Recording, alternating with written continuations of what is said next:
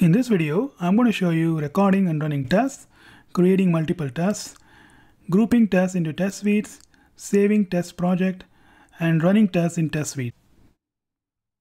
When you first open the Selenium IDE, it will ask you what you want to do. I'm going to choose record a new test in a new project option. This option will immediately start recording a test. But before that, we need to give it a project name. A project name is simply a highest level of grouping of all the tests and will be the file name when you save this project. Next, we need to give the application's URL. I'm giving google.com, and finally press the start recording button to let Selenium IDE start recording the application. At this point, it started recording the application. You can see a little notification at the bottom right corner. And then here I'm going to simply type Selenium IDE example, and then I'm going to hit enter. And now I'm going to switch back to Selenium IDE and notice that it has all these steps that is already recorded. And finally click on the red stop recording button to stop the recording.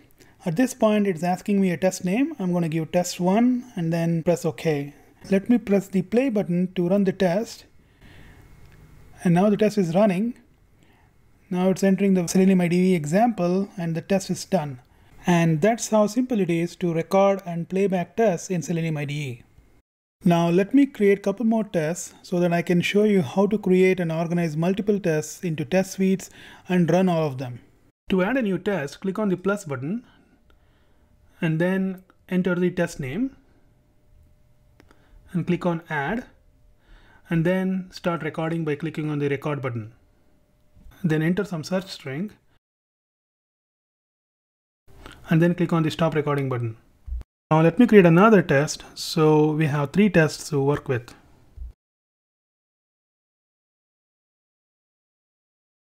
Now we have 3 tests. Let me show you how to rename a test. The third test also clicks on tabs, so I'm going to rename it to test3-tabs. Now you can organize these individual tests into groups called test suites. To do that, simply select Test Suites menu. And by default, you will see a default suite with the first test selected. So what we'll do is we'll rename the default test suite. And then click on Add Tests to add more tests to this suite. Now I'm going to repeat the process to create 2 more test suites.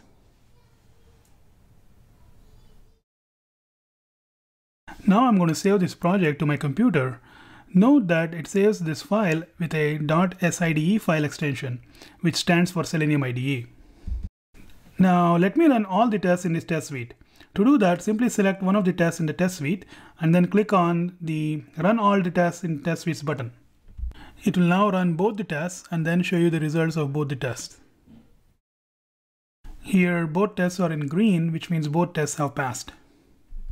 Now we can also run all these tests individually by simply going back to the Tests menu and then clicking on the Run All Tests button. And then it will run all the tests one by one.